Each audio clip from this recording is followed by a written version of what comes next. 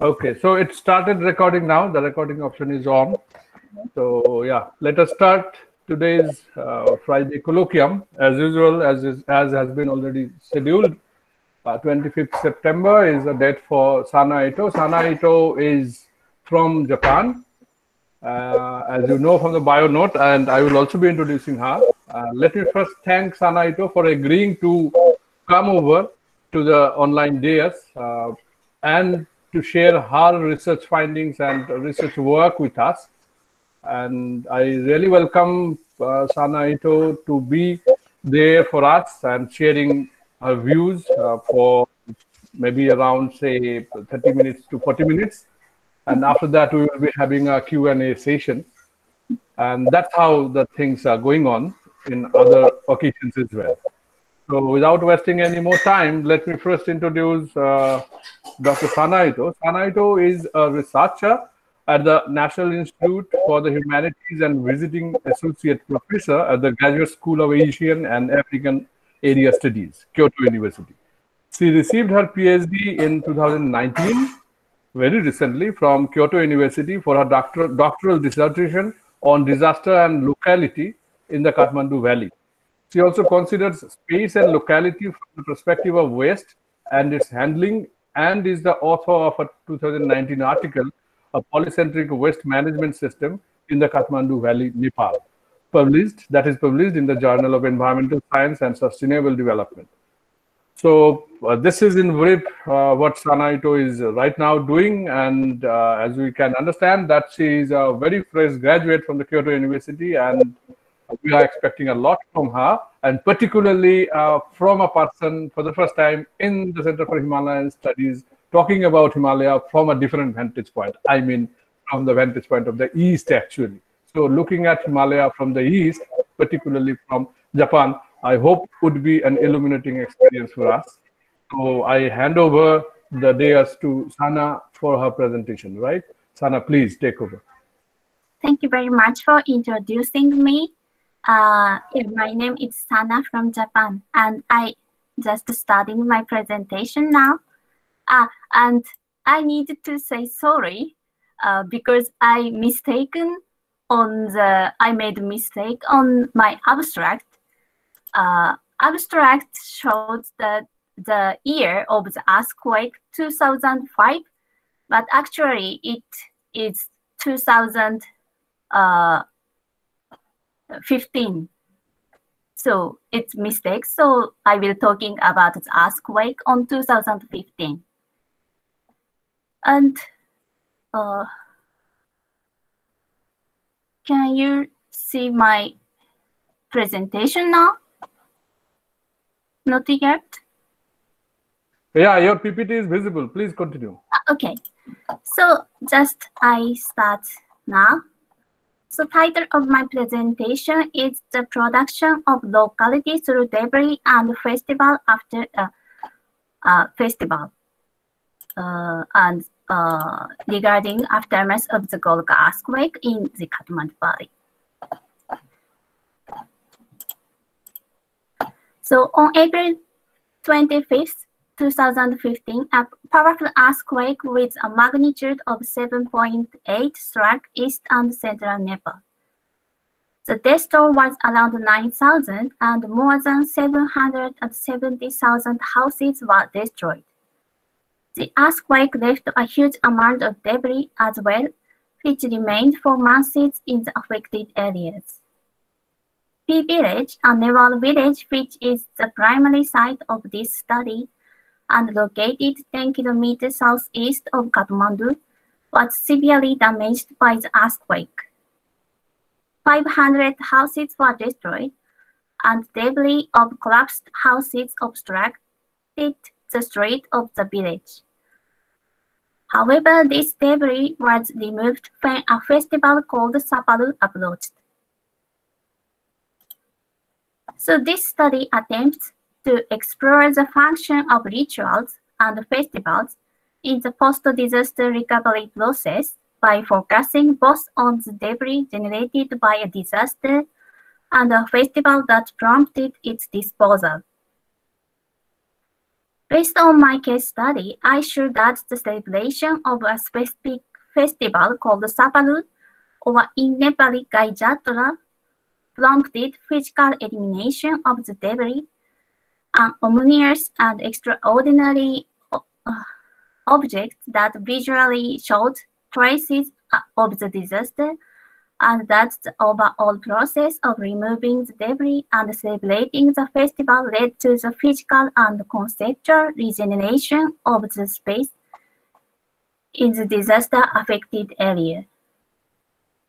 Thus, this study suggests that the ritual, religious, and cultural practices of a community may serve that community as a means of disaster recovery and resilience.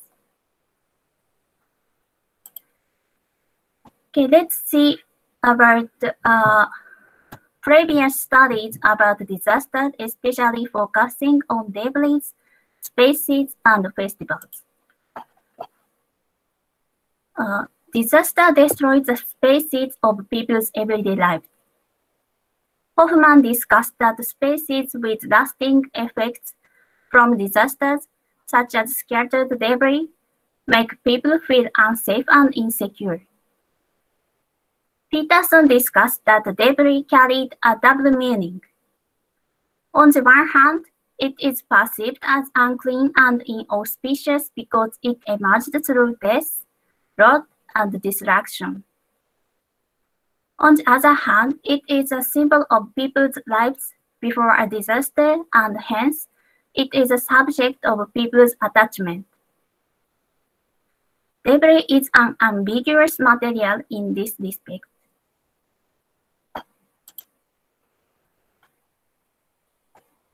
Disaster disrupts time as well as space, and the practices of festivals and rituals attempt to recover lost space and time.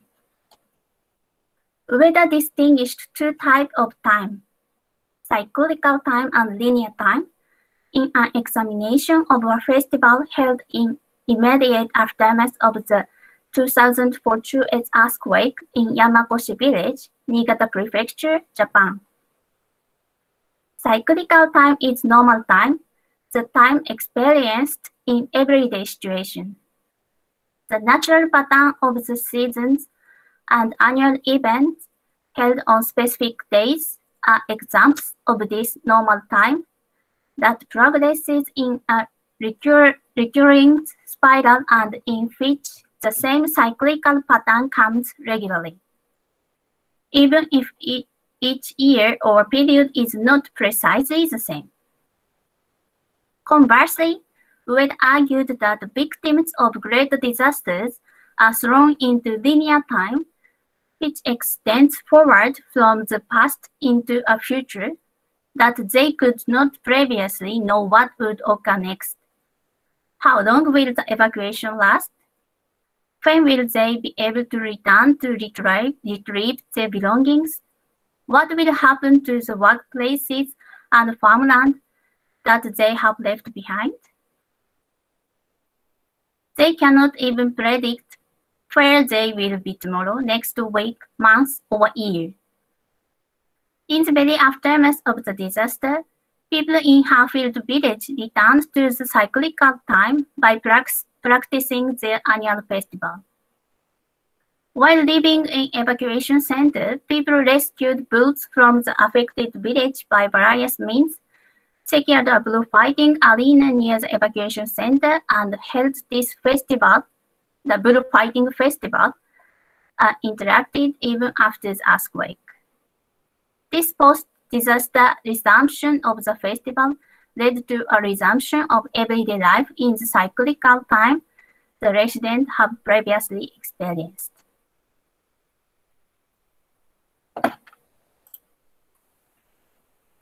So this study discussed the regeneration of local spaces from disaster from a perspective of the production of locality, which Appadurai argued.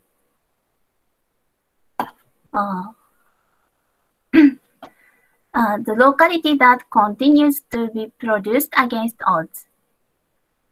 Appadurai defined locality as a structure of feeling produced through relationship and context. Locality is unstable and fragile and easy to dissolve. Variable neighborhood in which locality is variably realized are produced substantially by local knowledge. Local knowledge is concerned with rite of passages, the building of houses, the organization of passages, and so on. So I will be talking about the naval society because the field village is a naval dominant village. Field site called P village have a population around 4,000, and the dominant caste or ethnic group is navals. 90% of the villages are navals. The P village is a suburban village which is expanding rapidly. So let's see about locality in naval society. In the naval society of the Kathmandu Valley, both rituals and festivals and the special construction of cities and villages are a part of local knowledge that has produced locality. Navals have formed cities and villages for thousands of years. The center of each city or village is defined as the most sacred place. This construction of spaces has been affirmed and enforced by festivals and rituals.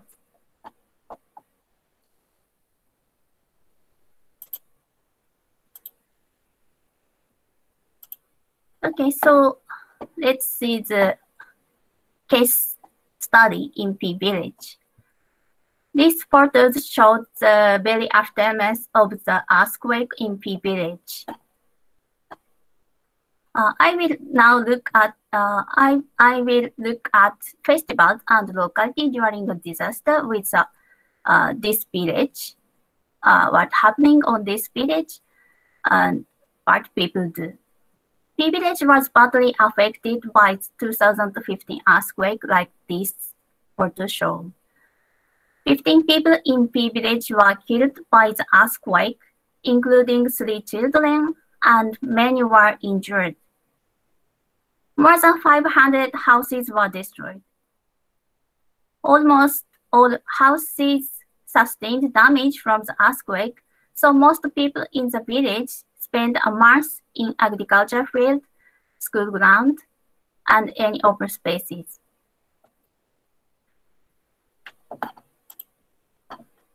The village has 7 gates that separate the inside of the village from the outside. Here is the 7 gates showing on the map. And there are agricultural fields outside of the gates where people have produced rice and vegetables.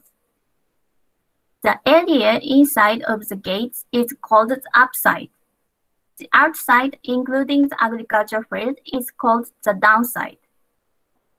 Recently, people have built houses in downside because of a lack of space inside the village. So there are many houses in downside outside of the gates, so the area is still called downside.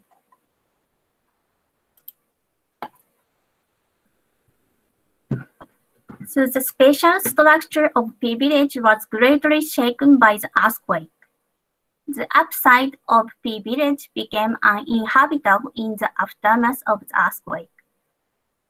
Debris of destroyed houses had blocked streets throughout the area. In this situation, rumors about supernatural beings had become widely heard. Madhav gave an account of the aftermath of the village at Belur in an interview on February 13, 2017. Residents had been living together in the tent after the earthquake. In the nighttime, P village was a dead city. There were sounds of crying in the nighttime. Many people said so, and I had heard as well. It was completely dark in P village at that time. There was no electricity. Yes, P village in the nighttime was really a dead city. There is another narrative about dangerous supernatural beings, or called bhuts. I visited Asha, who lived in P village on the evening of September 2015. There were thick curtains on all the windows of her room, which I had I have never seen before. There had always been thin curtains, and usually they were not closed. I asked her, "Why have you changed the curtains?" And she answered, "People who have lived in the arcade of the temple said, a child comes, we hear a voice and run away. After 9 p.m., there were no people outside. So I needed to close the curtain tightly. I never look outside in the nighttime."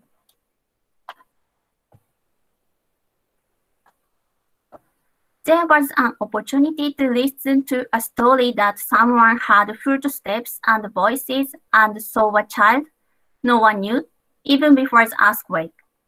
Before the earthquake, such phenomena usually occurred in the downside of P village.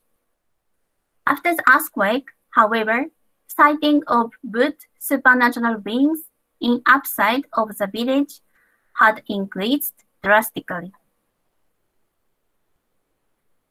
Supernatural beings, usually called bhuts, in this village, wander in darkness around crossroad, agriculture field, or forest. They sometimes come into houses, though they usually hide in darkness. The areas of P village left uninhabited in the aftermath of the earthquake became the spaces where residents reported witnessing bhuts. Madhav used the English term "a dead city" to describe the situation. Considering that a person could become a dangerous bhut if they died in an accident or in an unnatural way, this expression refers to not only a deadly silent city where nobody lived, but also a city inhabited by bhuts. The dead and the living meet at the contact zone that transgresses the everyday living world. P village became such a contact zone, tangential to the mortal world.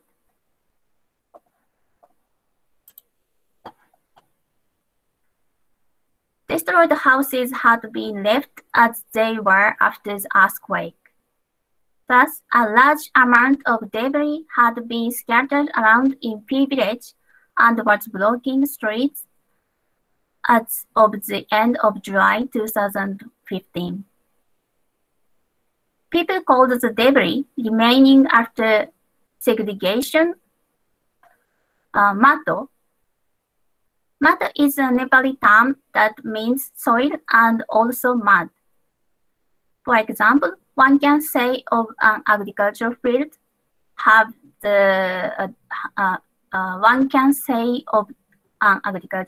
that this field has good mato. There are many terms that indicate waste, unwanted things, or dirty material in the area. Especially juto. Juto indicates things thought of as dangerous, as they are believed to make a person impure when they are touched improperly. How are juto related to mud produced by the earthquake? Mud could be treated as a kind of juto because it is related to an earthquake, that caused death and ruin. However, things indicated as being Mato were not obviously treated as Juto in P village.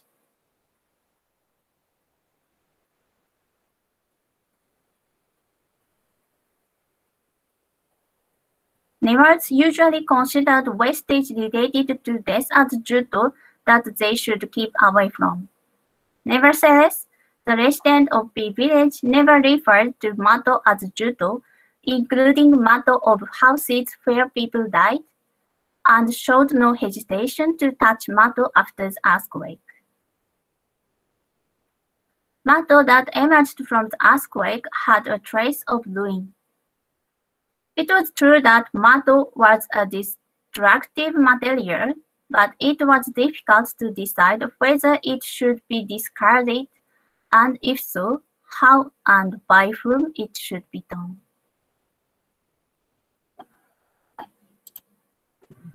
This is Mato in P village. These photos it take on the July 2015.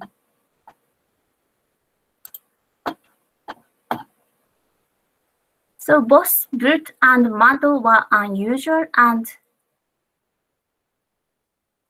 circumscribed. They appeared in places located in the upside that had been constructed before the earthquake as a safe place to live. Bhuts and Mato were dangerous to the villagers. However, these bhuts and Mato are irregularities that appeared as the result of the disaster and could not be dealt with in everyday practice. To that end, they continued to appear in the village upside for several months.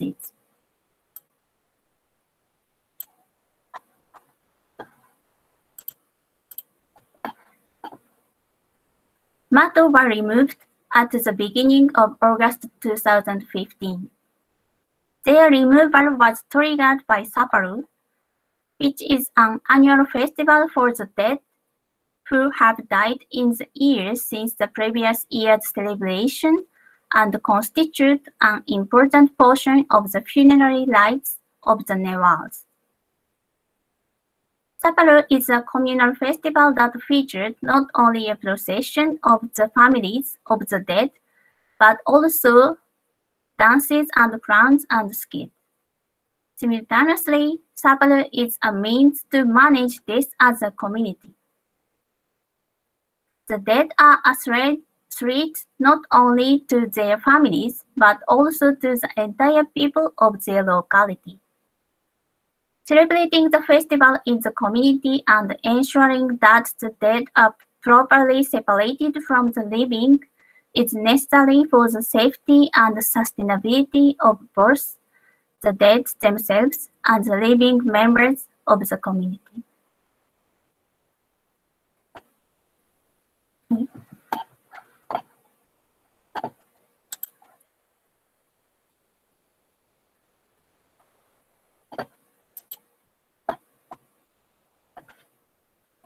The procession of Sāpāru had been decided by villagers.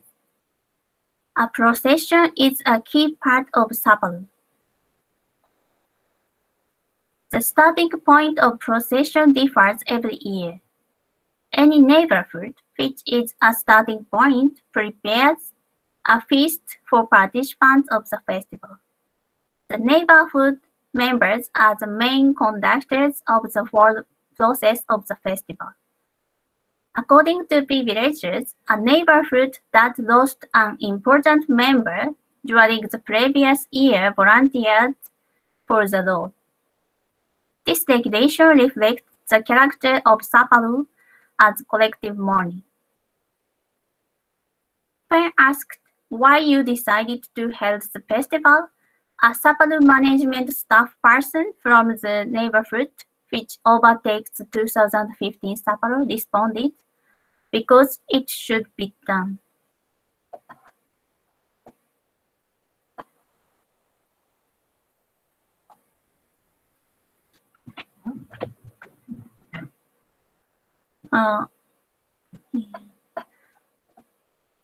So with the decision by villagers, preparation of sāpāru was started. In order to hold sāpāru, which involved a procession around the village, matto that had accumulated on the route of the procession became an obstacle that had to be eliminated by the villagers working together as a community. On August 9, 2015, cleanup of matto was started using a bulldozer and a large truck. Villagers chartered heavy vehicles to remove matto. In a narrow alley where no heavy vehicles could be placed, the villagers used a shovel and hoe to break down matto and carry it away. They touched and carried matto without any hesitation. Those who touched matto did not show the aversion they did to judo. In less than 2 weeks, the matto which had blocked every part of the road was removed.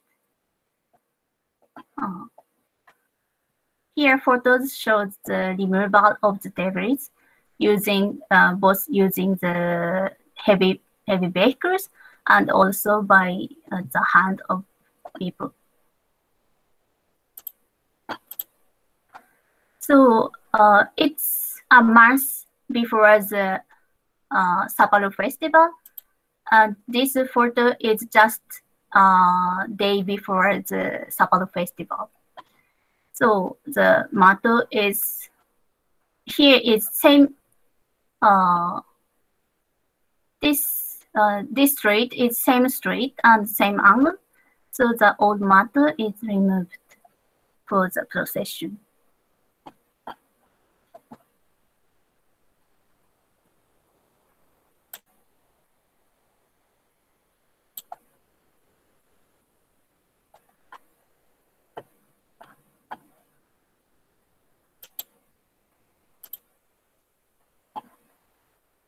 So the month of preparation for Sāpāru was also the time when Lake, it's a kind of devil or demon, danced around the village.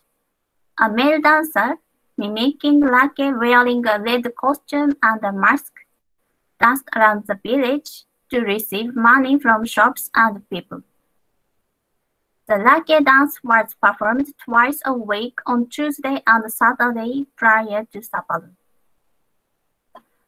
When matto was removed and Lake began the procession, people started to gather at night to see the Lake dance.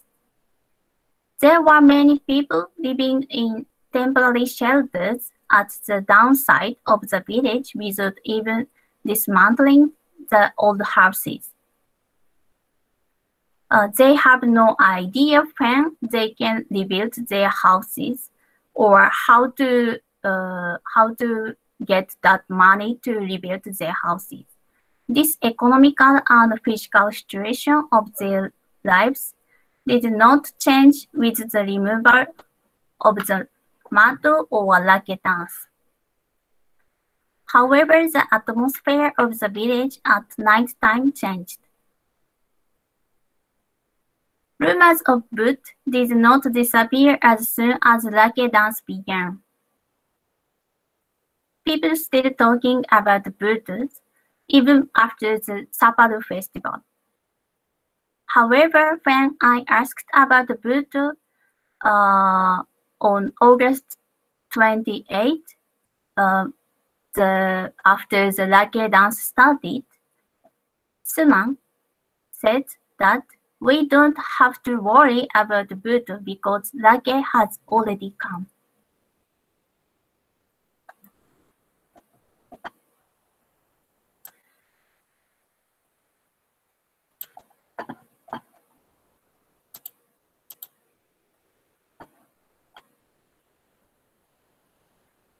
The 2015 Sāpāru was held on August 30. People who participated in the procession gathered in the square in front of the Ganesh temple. They were wearing masks and followed by families of the deceased. The square in front of the temple was neatly cleaned up, but behind the square was still bricks and mud piled like a hill. This photo showed the left side photo showed that situation. The masked people is lining, and behind of them there is many bricks and mud there. Children dressed as a cow also wandered around the village. They were led by men dressed as cowherds. The group of men who dressed up in female clothes walked around the village as well. The route of Sāpāru was almost the usual annual route of the festival, except for a part of the route where the roads were narrow and there were many crumbling houses that could fall down at any moment.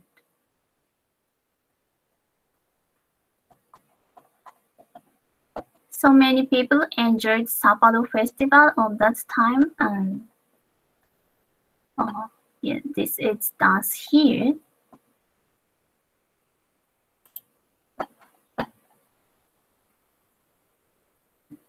So previous researches had already stated that disaster-affected people who have been thrown into linear and unpredictable world after a disaster strive to re-establish the routine of repetition by conducting an annual festival. After the disaster, in my study site, the celebration of an annual festival was desperately desired by people in the aftermath of the disaster. As the festival was celebrated, the community was reconfigured into a safer space in which to live rather than the anxious space it had become in the wake of the earthquake.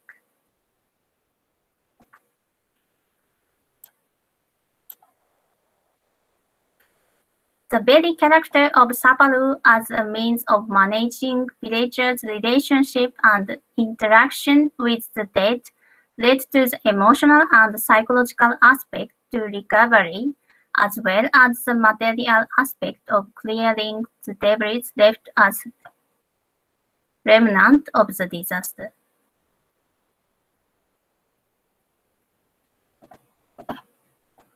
The debris on the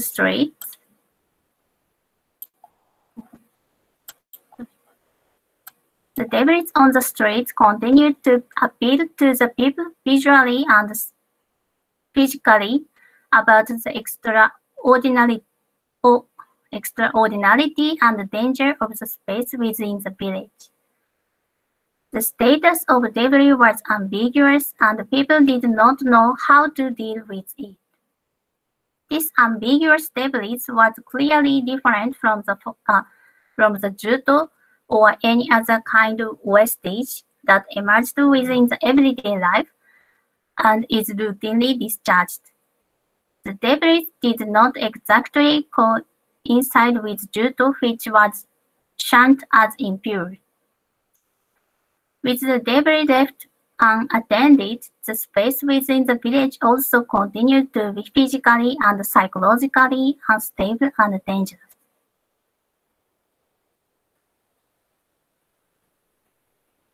In the context of the Nepal society, supernatural beings such as bhuts had been thought to emerge outside the village and outside the houses at night. After the disaster, the bhuts had been widely witnessed owing to the blurring of boundaries. The space scattered with debris was simultaneously an ominous and dangerous space in which bhuts emerged. Mato was not explicitly linked directly to good or death, as it was not perceived as a judo. However, Mato was an invocation of the destruction and terror caused by the disaster, implying that the space was infested with unstable and ominous bhuts. As the festival Sāpāru approached, it was decided that it would be held. Consequently, mat, which was an ambiguous object, became a thing to be discarded and an obstacle. Since Sāpāru was collectively regarded by all village residents as something that should be practiced together as a village, rather than an individual activity, the festival similarly cast the work of removing Mato as the collective work for the village. Even if there is no Mato from the disaster, the people of each neighborhood collaboratively clean up the streets the day before the festival to remove any wastage there. Regardless of the types of disaster, the public aspect of the road is enhanced by making it into the site of a festival. This effect extended to Mato after the earthquake. People removing Mato for Sāpāru. There was a shared understanding that the streets that should be worked in festival were not the borderlines between the realm of the dead and the living, and hence were not zones for supernatural contact. Rather, they were ceremonial venues.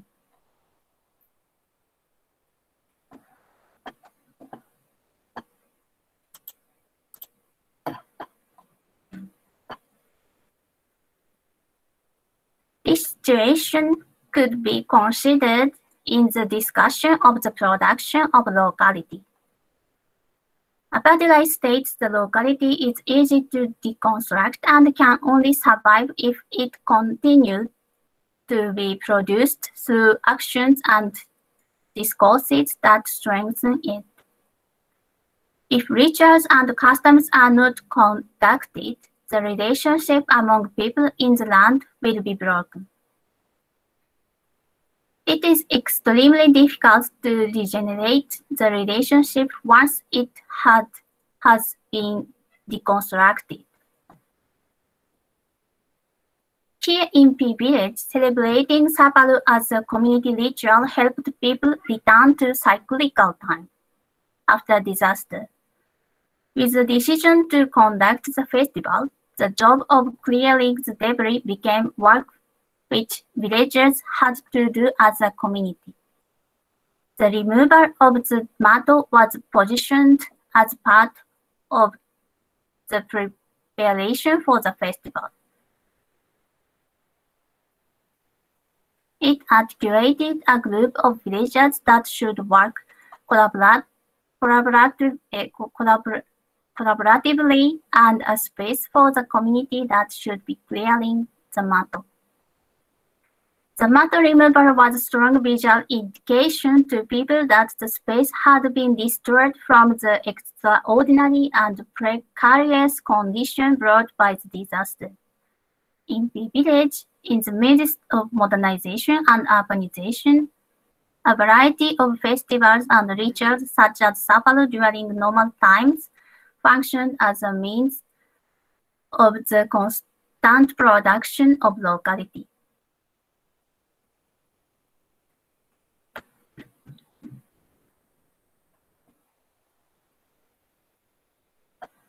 However, the residents did not repeat such practices in the exact same forms as had been practiced in the past. Rather, they have been undergoing a constant state of change.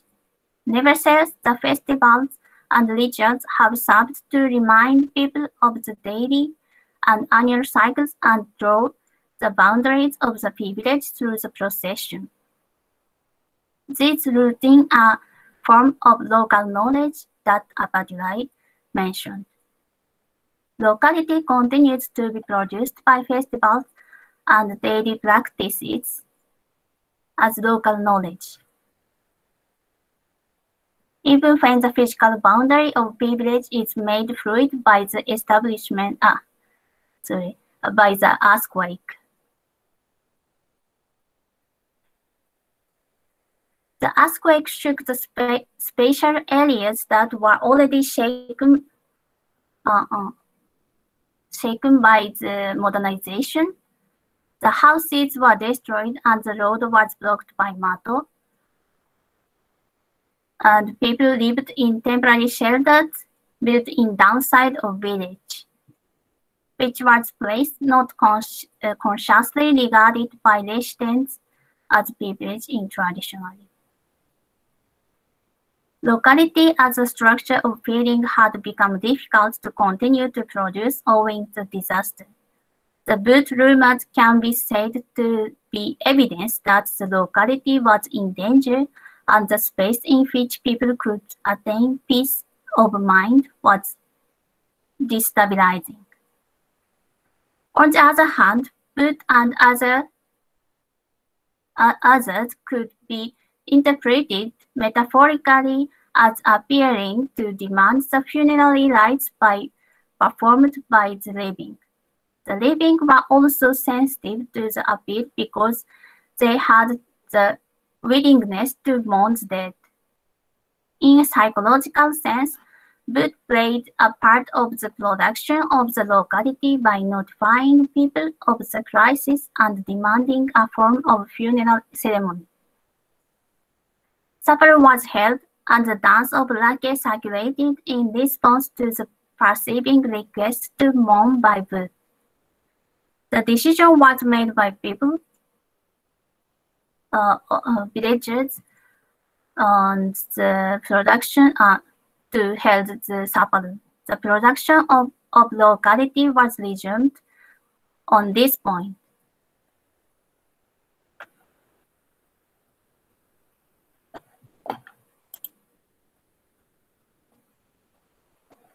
Festivals have the power to regenerate locality from the damage caused by the disaster, not only as a conceptual but also as a physical space. The Sāpāru of 2015 was not only a guide to the afterlife for recently deceased souls, but also a driving force for the renewal of locality in both imaginary and material aspects. The case study in this study reveals that, especially in the immediate aftermath of a disaster, festivals can affect the space of the devastated area not only emotionally but also materiality. From this, it can be suggested that the religious practice can be a factor in community resilience and perhaps even disaster preparedness.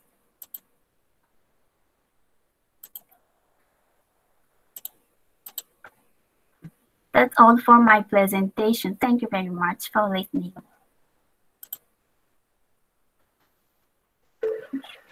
Thank you, Sana, for making your ethnographically grounded research. And yeah, it's really nice to see that how the whole question of disaster and the idea of debris could be meaningful for anthropological exploration. And this is a kind of a new genre of scholarship, which I think Nepal has seen already, because the whole experience of disaster, I mean the earthquake, happened to be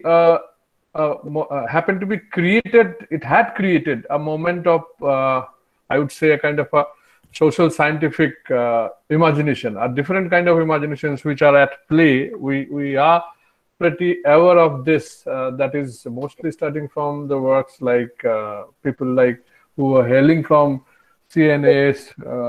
They are doing very much, and they are doing enough stuff on the question of disaster, earthquake, and post-earthquake social science even. And we also even got the opportunity to listen from one of our colleagues, friends out there in South Asian University. She was also having this kind of issues, that what a kind of a politics of knowledge is even going on. But anyway, so this is altogether a different story to tell, that how disaster and disaster related debris appears to be a significant passage, and that creates a significant passage in maintaining the everyday livelihood. So I think the presentation is now open for discussion and also question and observations from the participants. And as usual, I would request our colleague Binayak to take this up and deal with the Q&A section. Over to Binayak. Thank you so much. And Sanae, thank you so much. That was a really interesting presentation. We already have 2 questions coming up. The first is by our PhD student, Sumar Shridi. And she asks, why do you use the term Gorkha earthquake? As in your presentation, you have taken the example of a Newar-dominated society. Do you find other instances of usage of the term, of the concept of bhut in other non-Newari dominated society in the post-earthquake disaster management in the valley? Okay. The first question about Gorkha earthquake. Actually, Gorkha did not mean the ethnicity, but meaning the Jilla prefecture, which the epicenter is placing. I mean, the Gorkha is not the name of ethnic group, but the name of the place. So the meaning is this. It's yeah. I think I don't know. It answers her question, and also about the bird in non-Newari society. Actually, I'm not sure how much a kind of the rumors of bird in non-Newari society. I heard some, but usually I'm studying in Newari society, so and outside of the Newari society, I have not so many experience. So I don't know. I'm sorry. Yeah.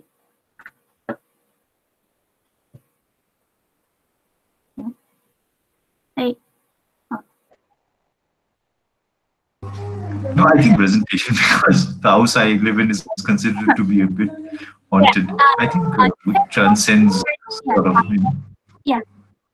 When talking about the situation, not in the disaster period, especially in 2015 earthquake period, I had so many stories about the boot from the non-Newari societies, but especially about the earthquake or disaster-related stories about the boot, I'm not sure about that.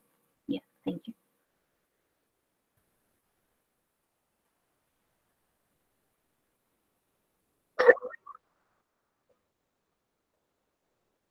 Second question is by MPhil student Bhavana Pradhan, and her question is: has natural disaster like earthquakes in Nepal led to the culture of superstition, and how does the younger generation sort of take to this, and how do you think this will influence culture, society, and development in Nepal?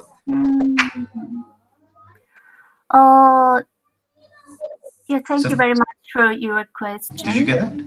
Yeah, I get that. Superstition. Hello. Actually, the narrative of bird, most of narrative of bird about the earthquake is narrated by young people, like 20s, 30s, or like teens. So yeah, so even the young people are talking about the rumors about the boot. But before the earthquake, some villagers, especially young guys, is really they didn't like the ghost stories in this area, so they said that I should not make the article about the ghost about the village on that time. For this article, when I asked them, then they said, okay, but on that time, when I'm researching about waste management, and sometimes about waste management, some ghost stories is arrived about waste management as well. Ghost stories and the god stories and religious stories. And they said that it's really superstition things. And when you talking to this story in Japan or somewhere, then they think Nepal is how to say underdeveloped country, underdeveloped state. It looks like so. So they don't like that kind of story. But after the earthquake, young people also talking about the boot, the sound, voices of crying voices, or the footsteps. So it's, I don't know how to say that, but they have two perspectives, I think. And so, and from my perspective, I think it's not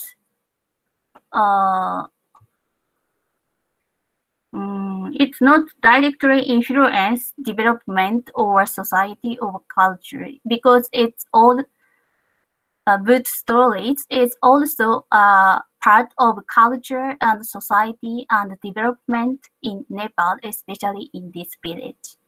Yeah.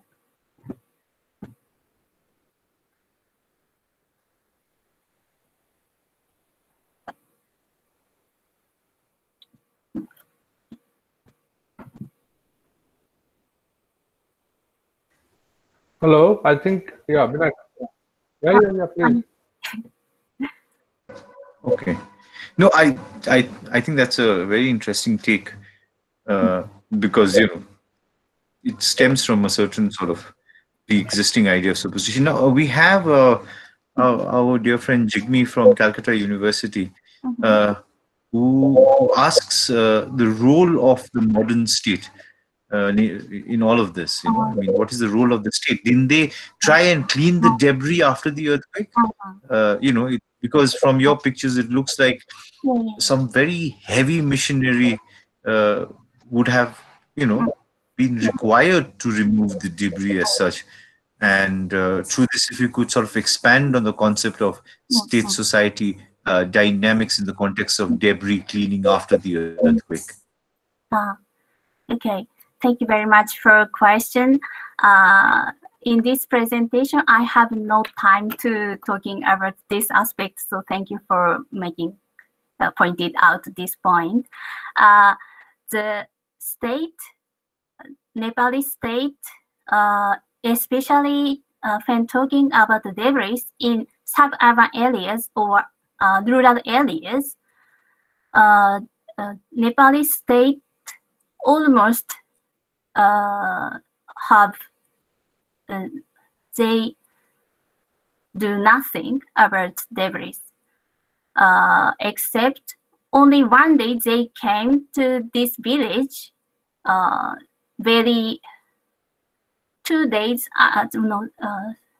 days after the disaster, the earthquake, and they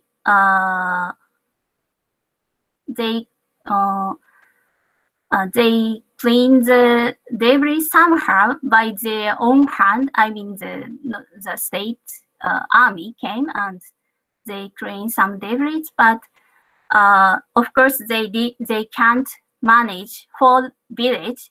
So, and after that, they never came. So people need to clean debris by themselves. People means the villagers. So the people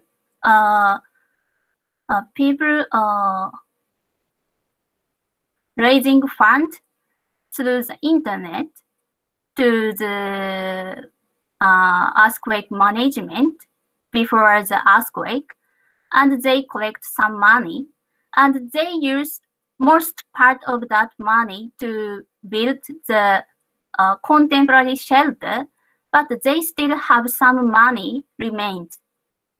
So they use that money to charter the heavy vehicles, and people also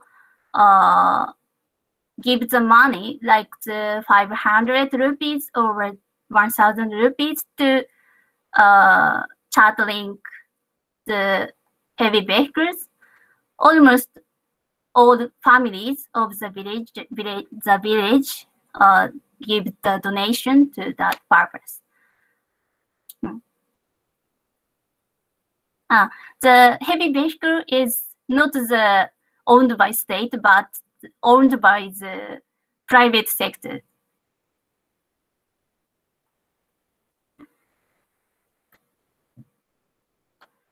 And okay. Sanae, moving on to the next question. Sorry. Did you? No. Please. Yeah, go ahead, please. Yeah. I'm so sorry. Yes. Thank you. That was a very interesting team. Now we have our professor from the English department, Kritika, and she likes to know about. She really likes the way you talked about these new narrative possibilities, and how you used sort of everyday Nepali words like bhut and mato, which frankly, if I can speak personally, sort of even struck a chord with me. I knew exactly what the imageries, so to speak, of what you were talking about. But here Kritika wants to know, what does it mean then, to go back to a cyclical order of time? And does that stem from not having faith in the state mechanism to deal with the aftermath of the quake?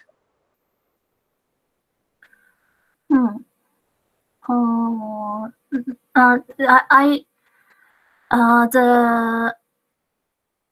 I'm talking about cyclical time, I mean the cyclical time in the local level. I mean the inside of the village. In the village, people's everyday life have many rituals and also festivals and the agriculture works in seasonally.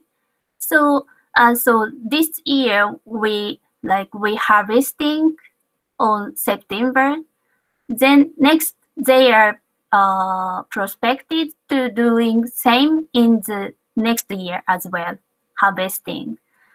Or the festival, the Sāpāru, is coming on August again and again and again. This kind of cyclical order I'm talking about. So the state mechanism, I can't get this part properly. You mean if you mean the state, the Nepali government or the local government, then the face about that is not going back on this time, 2 or 3 months after the earthquake. I think we can ask Kritika to. Oh yeah, please, yes. Yeah, Kritika, if you want to sort of ask the question yourself and clarify, that would be helpful. If you can unmute yourself and ask the question.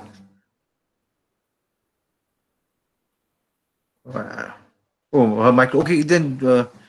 All right. Why don't you just type out what you want to say? Or can she come? Okay. So yeah, she means the state Nepalese government. It's a little bit difficult, but I think people's faith on state mechanism is anyhow not going back on that time. So I'm talking about only for cyclical order inside of the village, really local level. Yeah. I think if I try to explain Okay. what Kritika was trying to make, sorry for intervening in between, is possibly the issue that is it a kind of state failure in relation to the post-earthquake phenomena? The state failure, is it opening up the space for the cyclical time to happen in a way through which Sāpāru as a festival creates its own momentary effect? So that means your position on Sāpāru vis-a-vis its relationship with the cyclical time and the state's failure in the process, is there a connect that you could see? Probably this might be, if I'm not sure whether Kritika was trying to mean this, but it sounds to me like this. I see. So, Yeah, I understand your point. Okay.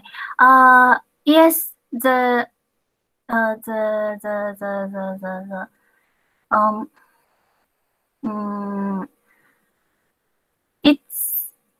it's maybe the one reason is failure of state of the. I think even the state do cleaning the debris. Somehow people try to get back to cyclical time. Anyhow, I mean, even state do work, but state people in the village doing something to get back to their cyclical time. I mean, the only state work cannot solve the problem, but the one reason which show me clearly about this situation and this observation is one reason is state failure. State failure is one reason why I could see the situation more clear. Can you understand what I? Yeah, Okay. I think it's Kritika's question. Probably she is the best person to respond that whether it's okay or not. Yeah, I think you have the way I tried to make the problem simplified in terms to understand that what probably she might have asked. So probably you have responded to the issue. Let's see, and I definitely she will anytime respond. Might be the network is not helpful that way. So Binayak, please continue with the next one. Okay. Now we have another question. I mean, we have a question from Jigme once again, and this is more to do with the stories, so to speak. And he wants to know whether, usually in our region, before any major earthquake or landslide, there is always this narrative about certain spirits that are crying, which sort of heralds the coming of a disaster, so to speak. Was there something like this in while you did your field work? Some kind of a premonition, to the disaster itself? Or? I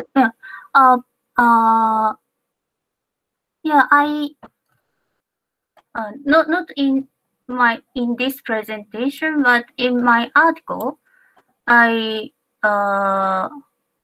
referred Kawamura, who is a Japanese scholar, who is talking about.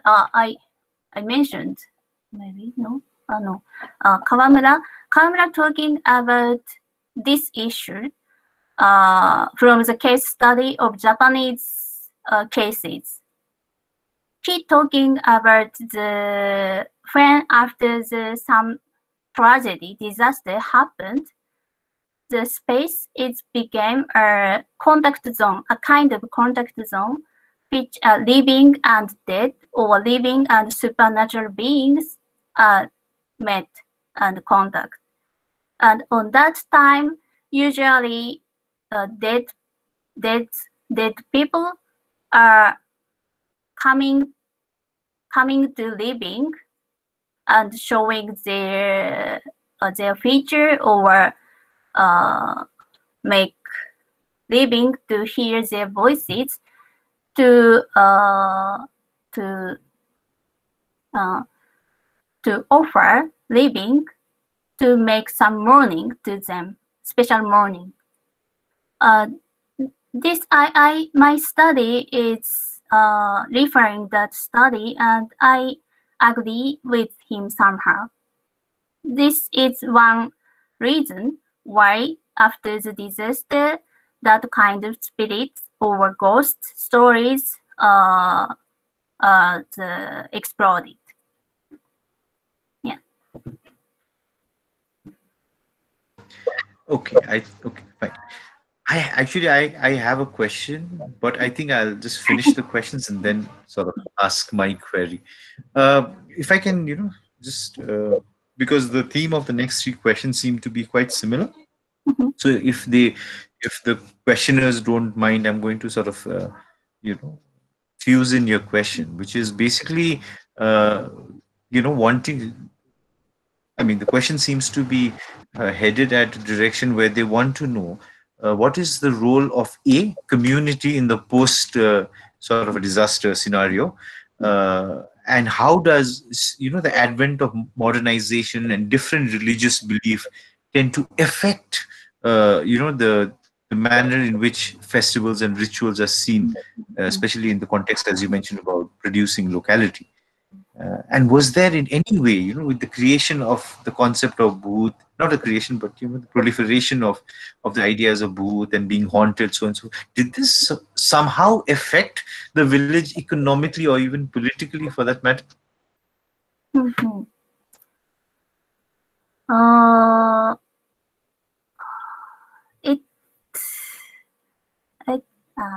Thank you very much for questions. For the community roles or the changing of the community, effects of the changing of the community.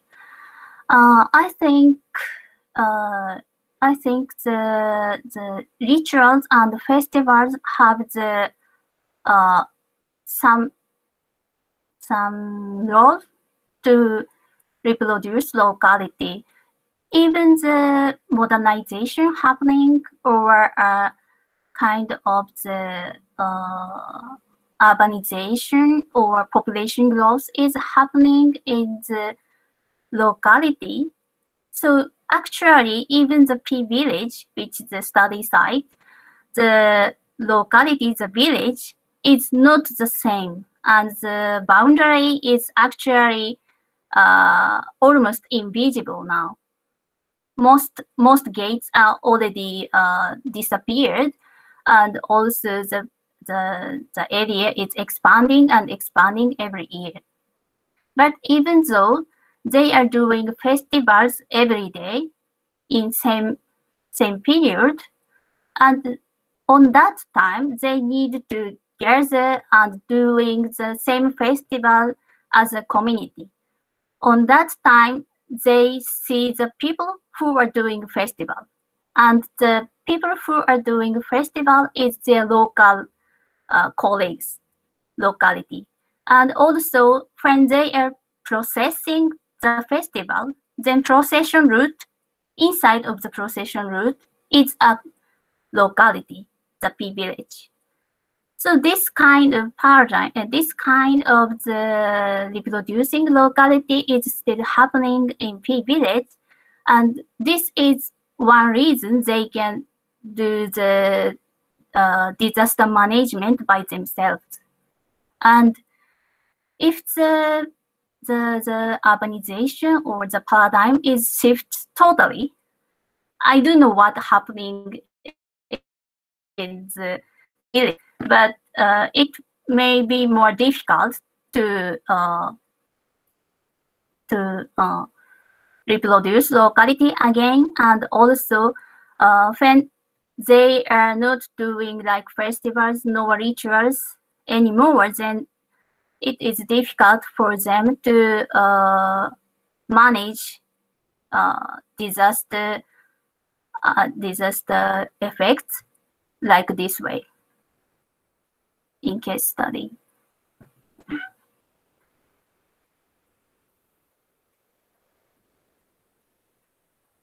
Hi. Yes.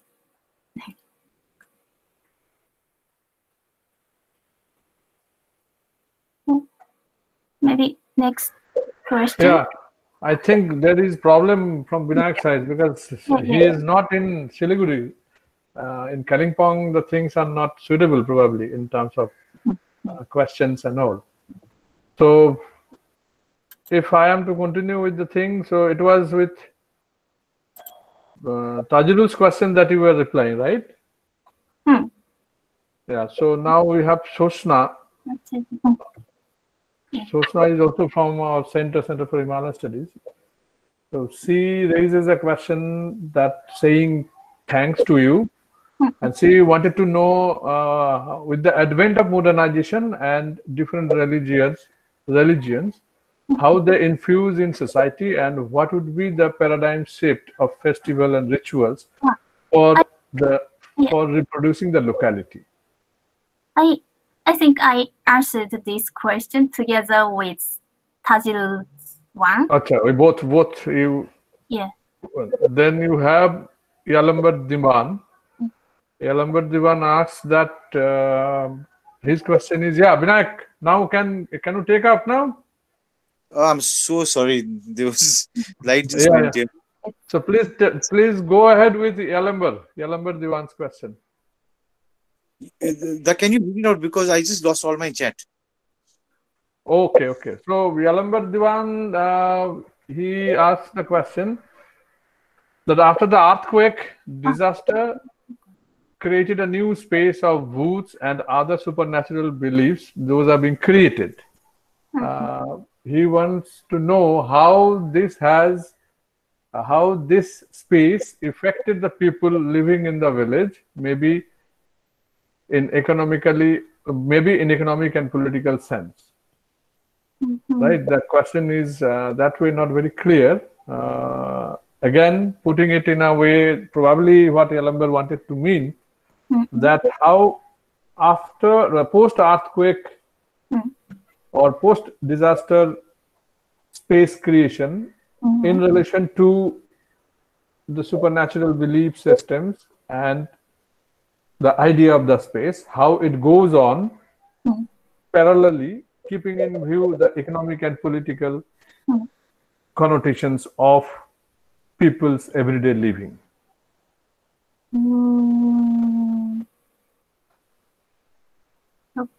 Yeah. Okay. Yeah. Or to put it in a way that how to use your own, conceptual frame, how both cyclical and linear time could go parallelly in a post-earthquake situation, in a post-disaster situation, where both this bhut and supernatural belief system is at work, side by side, people's everyday life processes are also at work. How in that situation production of space could get affected, and what do you think of that? Yeah, the space effect economically, of course, the space is affected, and as when talking about politically, it's a little bit complicated because the political situation on 2015 in Nepal is really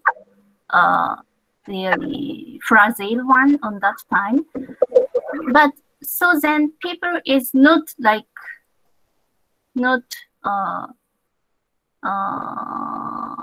how to say, they didn't believe in the government or politicians or anyone. So they know they the work by themselves usually. Of course, they go to the local government or go to the state office or calling some politicians, and sometimes they got some aid, but usually they didn't believe them, I think. And that economical and political situation is also the one reason the unstable situation after the aftermath of the earthquake in the area. Yes, I'm not sure I answered properly, but yeah, it's my answer.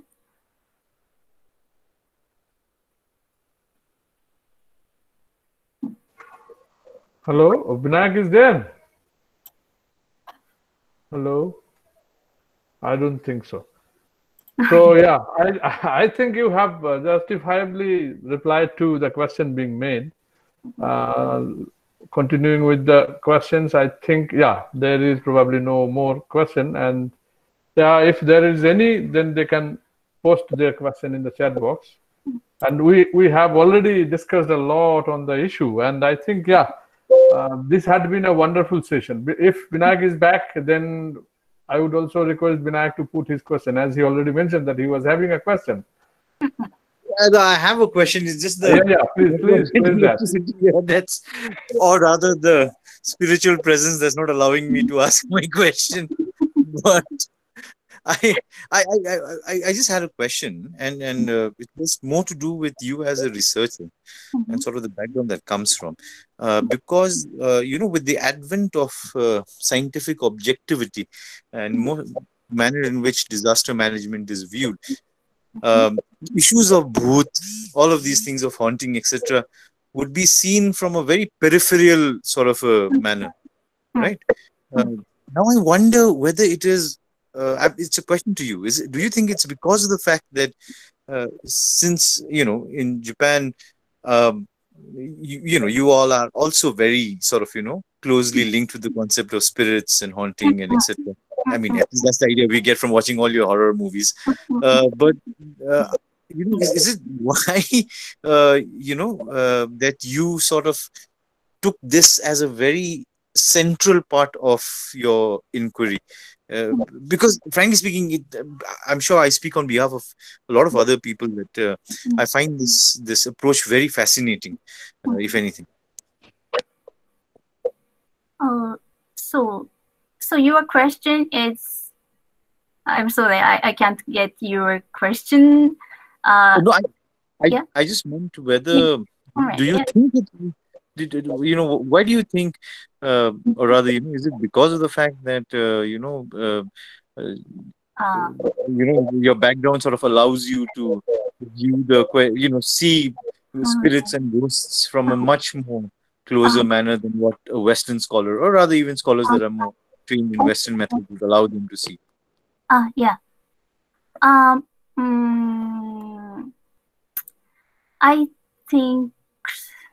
I think so. In Japan,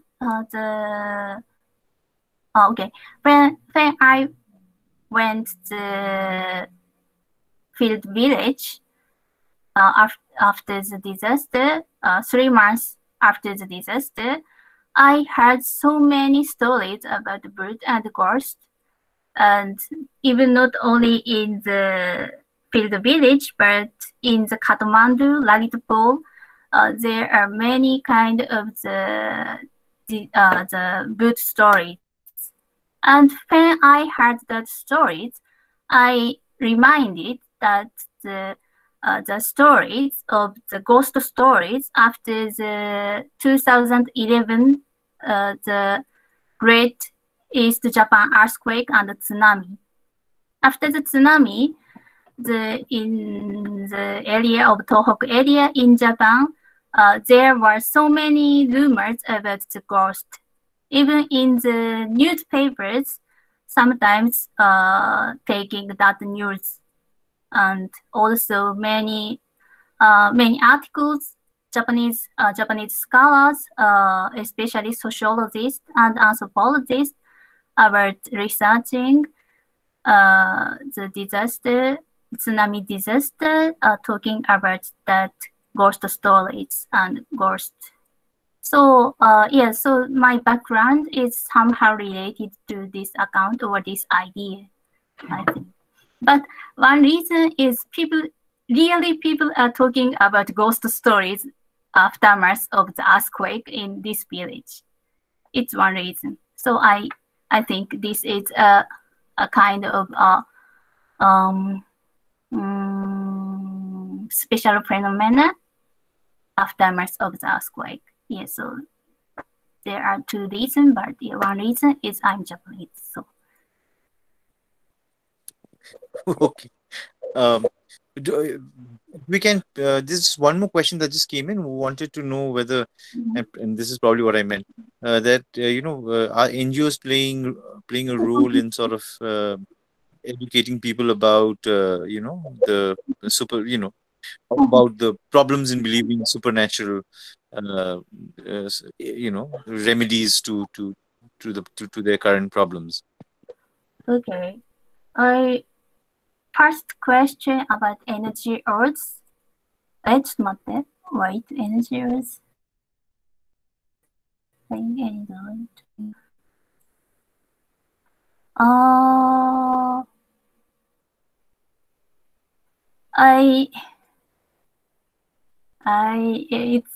It's difficult to say, but I don't think NGOs who want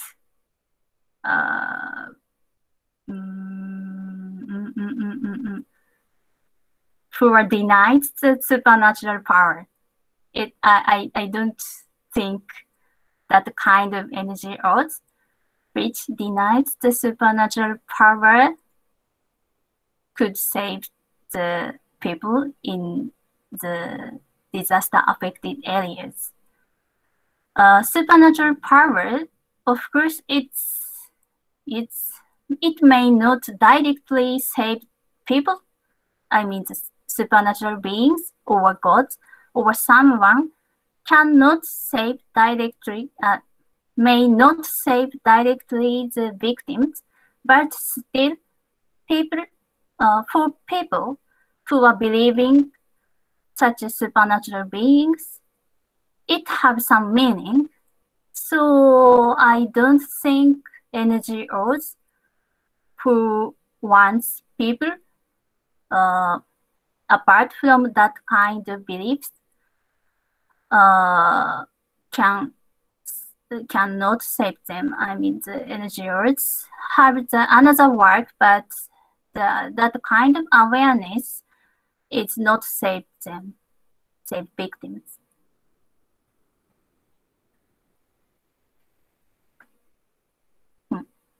Okay, thank you so much. I wonder whether it's such a bad thing to believe in these kind of things. I'm not sure whether you can just call them sort of superstitious beliefs. I think they serve a purpose, in my opinion. I'm not sure whether they need to be seen as something, or believing in stuff like this needs to be seen in something, as, in very negative. Anyhow, I don't think we have any more questions. So thank you so much, Sanae, and now I hand over the thing to Satyada again. Okay, thank you, Vinayak, and yeah, for coming almost at the fag end of the discussion. Mine is also not a question as such. I also have something to share. Thanks, obviously, for this wonderful presentation and in a way, a kind of a bottom-up approach towards looking at disaster vis-a-vis the social reality in which the cultural ways of dealing with disaster that had been framed in post-earthquake Nepal. I was just wondering that you have used at one point of your discussion debris as unclean, right? So that is what I was wondering, that if this unclean, because and I'm sure that you know this, because in context like ours, the word unclean is something very significant. I mean, in terms of, if you see it in terms of purity pollution relationship, as also caste questions. So I was not very sure that whether your use of debris as unclean is having that significance or not. And if it is so, then is it like that this debris being unclean is having, or that makes the passage clear to it that it could have a space in the, I mean, the linear time that you have formulated. Linear time meaning a kind of continuation from the past and towards a unknown future.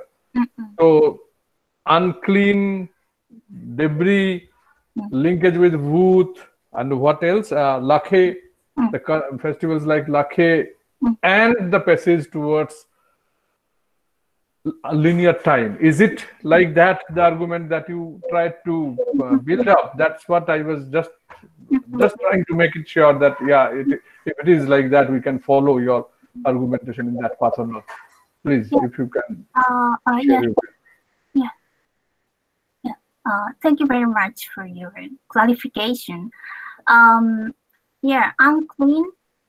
The debris is some scholars said debris. The victims sees debris as unclean, and I thought so, but after I entered the field site, I'm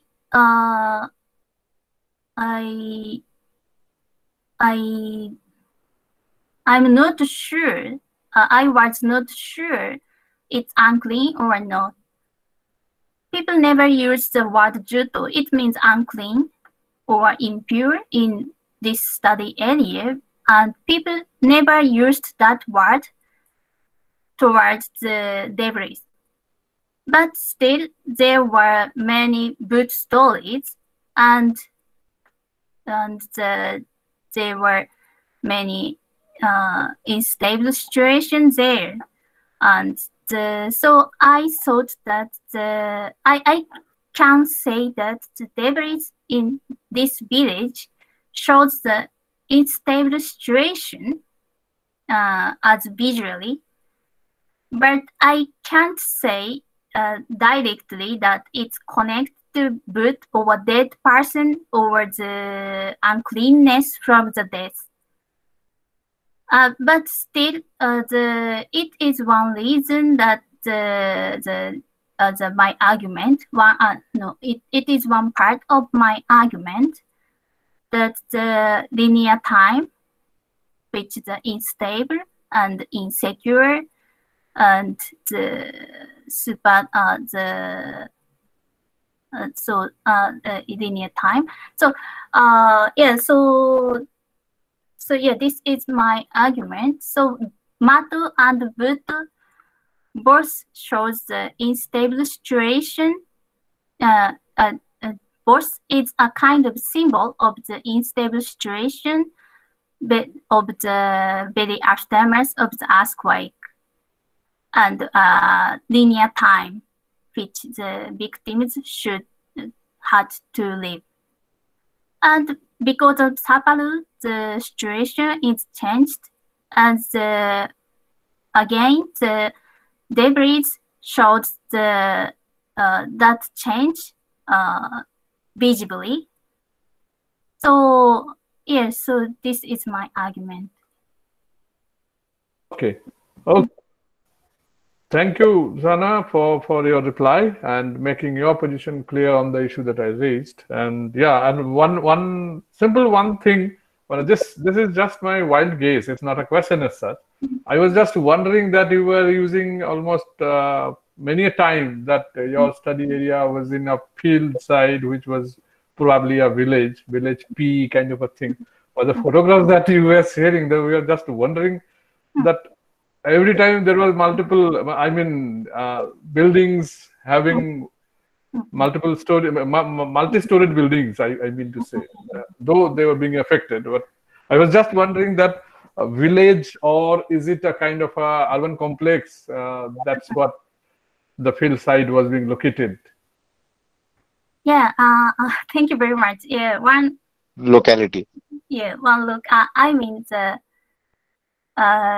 it's called village, but actually it's urbanizing. It's urbanizing now. I mean the urbanization is happening in this village. So it's a kind of suburban area of Kathmandu metropolitan city now, but still people call that place village.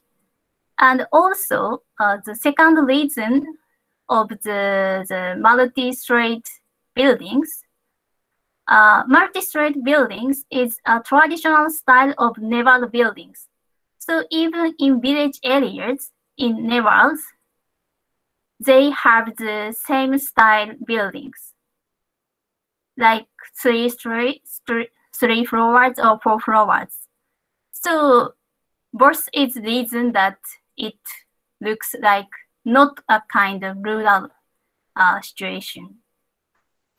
Okay, thank you. Got it. That it had been a suburban area nearby to Kathmandu main city space.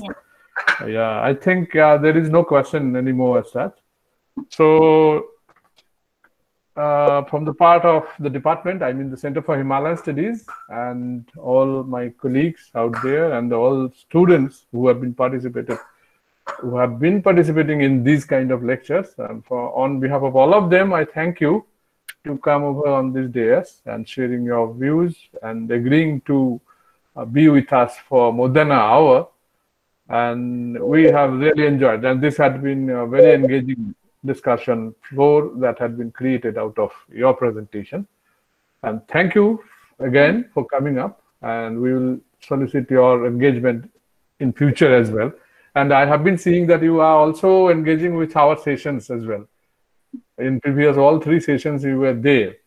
So that's a great thing that you also keep interest in whatever we are doing. So, and also on behalf of the department, I would also like to thank your supervisor for turning over to this discussion, and also another friend, another colleague might be that I don't know, the name is not there, from Japan probably.